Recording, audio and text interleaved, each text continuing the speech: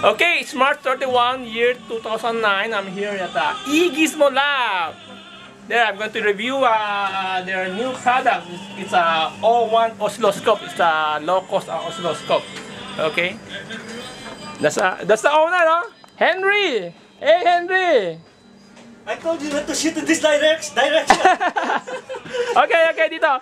Okay, guys, let me show you how this OWON look like. Okay, so this is how it look like. I'm going to show you the side, so you just notice the display. So that one is low. It's very narrow display.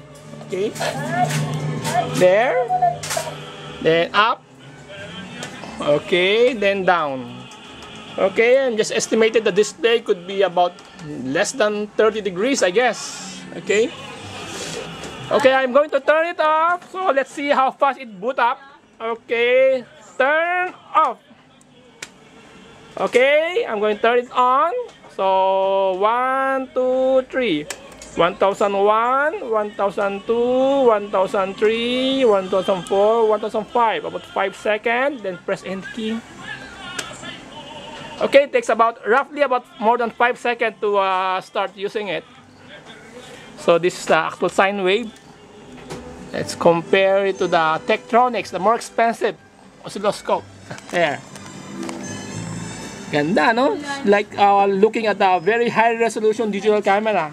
If you're using a Tektronix, this one, if you use a OWON, it's like using a very cheap camera. But for the price, it's a very low price. Okay, there's a cursor here. Let's measure the delta peak. Yeah.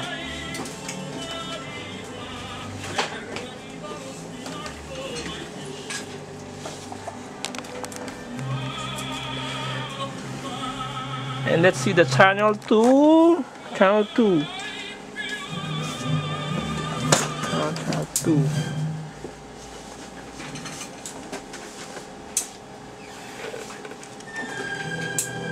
Outset. And freeze. Okay, the channel 2, this internal oscillator.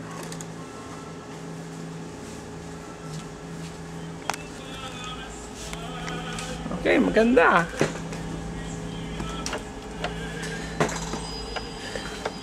Show you at the back of the there. At the back, there's a USB interface.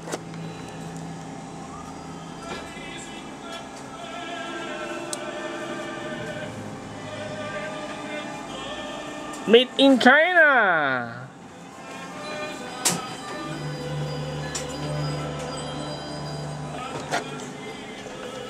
Look like a very nice transistor radio.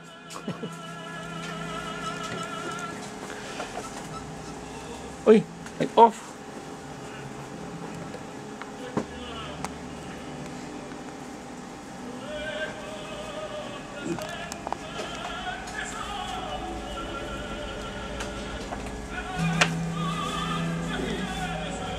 Okay, that's about it. Now, this time si John naman. John going to show us a product review of his new product, oscilloscope naman. There, John. That's John. Mahal ang exposure ko, sir. Ano? Mahal ang exposure ko. So, John going to show us his new toy. It's a backlit. Yes. 2-channel oscilloscope. The red one is the channel 1 red, the red, channel 2 yellow. Okay, so it's 2-channel. Okay. 2-channel 25 megahertz. So this is 25 megahertz oscilloscope. Yes, 100 megasamples per second. 25 megahertz and 100 megasamples per second. Okay, so ito yung test signal square wave. Yes. Okay, anong bagong features niya? May built-in storage. Can you store? Can you capture the screen? just press the run stop. Okay, so the signal freeze. Okay. Okay, once it's freeze, then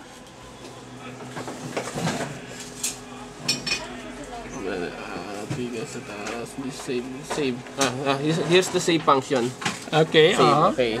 Okay, so you can save the signal. So it's saved as a JPEG picture or as a as a special format. JPEG picture is available on if you use the USB interface to the computer. Okay. It has USB connector here. So you can store directly. USB flash drive, just plug in the USB flash drive. For PC only. So this is an interface to PC. Yes. So instead of using RS-232, so you use a USB. Yes. So naka siya, male female. Software included. Okay.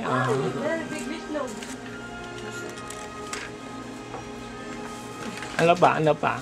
Tingnan, square wave nga, sine wave meron? Sine wave, you will use signal gen. Sige nga.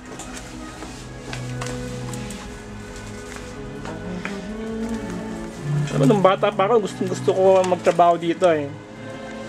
Yung